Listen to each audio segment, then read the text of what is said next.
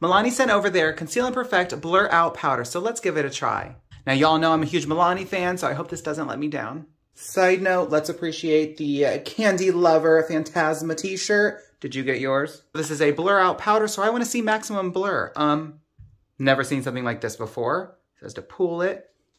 Okay. That's cool. I do have concealer on. It's fresh. It's ready to set, so let's set it. So you just press down into that. I like that, and I feel like I love this concept much, much more than just opening a jar and there's just powder everywhere because it goes everywhere. So let me look up and just really start stamping this in. I do try my best to push out any premature wrinkling or creasing if possible, just to get it as smooth as I can. Okay, first thoughts. Let's compare this side with no powder whatsoever to this side.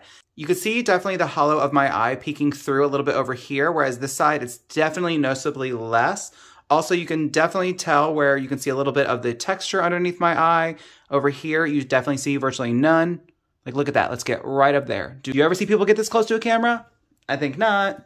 Now, what's most important is, does this powder work? Yes, I showed you in real time on both eyes. It absolutely blurs, smoothens, it mattifies my under eyes. It looks very, very good. And like I said, in person, it looks even better. I have one and only one complaint. That is the shade. So it's marked as 01 translucent, but most translucent powders are white. This one is not white. This is definitely like a vanilla. So it really actually, as you can kind of tell between here and here, it darkened my under eyes and kind of made it almost orangey, whereas I like a brighter, more white, almost lavender under eye. So this is kind of the opposite color that I would want end result wise. So I don't love that. I probably won't use this again for that reason alone, but if this is a shade that works for you, I really, really think you'll like it. Overall, I'm going to give this an 8 out of 10 just because of the color is not really translucent. But other than that, I really loved everything about it.